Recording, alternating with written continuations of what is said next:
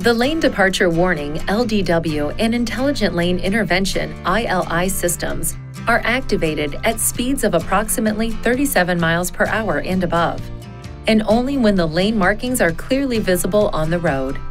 These systems help monitor the lane markers on the traveling lane using a camera unit located above the inside mirror.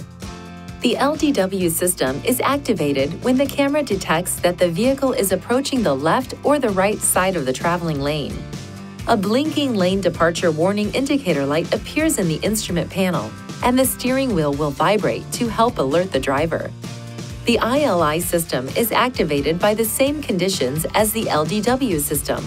In addition to helping alert the driver with the lane departure warning indicator light in the instrument panel and a steering wheel vibration, the system automatically applies brief brake force to help the driver return the vehicle back to the center of the traveling lane.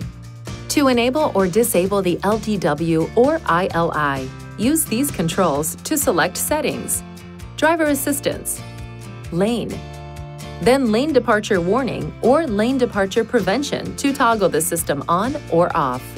The ILI system can also be activated or deactivated by pushing the Dynamic Driver Assistance switch on the left side of the instrument panel.